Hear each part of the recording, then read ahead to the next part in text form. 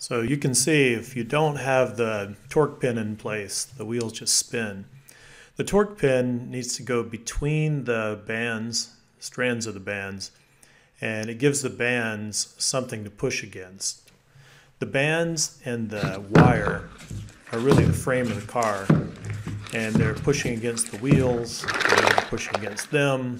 That gives the wheels a way to push against the road. Now, this is Spool Car 3.0. You can find out more about that in different videos. And it's got a mechanism when you wind it up that allows the bands, well, the wheels to keep moving. And they've got skateboard bearings in them. You can see this one doesn't just stop and then roll backwards when you're done. All right, Spool Car 2.0 with one band. This is just basic. Takes a long time to wind one band up enough to get it tight, but you don't want to go too far. How far is too far? It's hard to tell until you've broken some bands. There we go. Now, of course, you want to make it go faster, so add some bands. Here I've added 2 bands, and it's going to go pretty fast, but there's a problem. There's too much torque. And I'm winding it up again. Getting a little worried that the bands might be about to snap. It's really frustrating, although you just do more bands. Oh, wheelie. So when you get a wheelie, the steering is all out of whack and it just doesn't necessarily go straight. So the reason wheelies happen is because there's too much torque lifting up the wire. And to fix that, I add length to the wire, making it a longer lever arm, giving the wire more torque. And the best way I've found to do that is with a little bit of glue masking tape, because you can get that off. Don't use duct tape. See how I've kind of splinted it to one side, and now I'm going to bend it. I'm going to do the same thing on the other. And if I'm smart, when I wrap this tape around, I'll leave a little bit, I'll fold over the end so that I can have something to pull loose rather than having to dig at it with my fingernail. Doesn't look like I did a great, yeah, I did a little bit on that one. So I've left a little bit of a lip up there.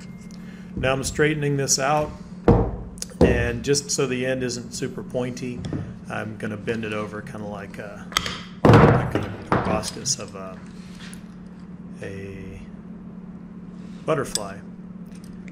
Also, having a longer wheelbase like this makes it steer better, or at least makes it go straight. It's going to have a longer turn radius, which means that if you want it to go in a straight line, it's going to do a better job of that.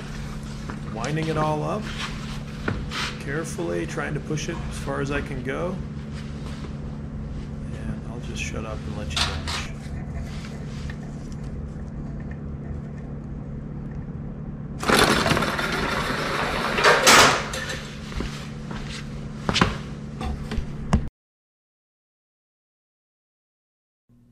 So I have my students figure out how fast their cars went. We do a lot of different things, but here I'm going to be comparing it to the world record car.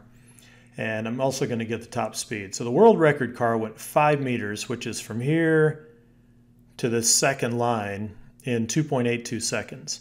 So I'm going to back my car up to the beginning, and I'm going to use my arrow keys. Did I say this is QuickTime Player? Anyway, that's what I'm using. And I'm using the arrow keys to go back to when my hands are together, somewhere around there. So according to the bottom here, that's frame 310. I need to remember that. And now I'm going to go to the end. Right, I'll just go to the middle of the tape, 707. So now I need to do 707 minus 310. That was 397 frames. Each of these frames is 1/240th of a second, so I'll divide by 240. 1.65 seconds. The world record was 2.82. And now I'm going to calculate the speed over this last foot. So I'm going to go, looks like the very front of my proboscis, the wire at the front is at the front of the tape there. And that is frame 691. And when the front of my wire is at the front of the next tape, that's 707. So 707 minus 691 is 16 frames. So that's a distance of 0.305 meters, because it's a foot. And I'm going to do 0.305 times 240 divided by 16, 4.575 meters per second. In miles per hour, that's about 10.2 miles per hour.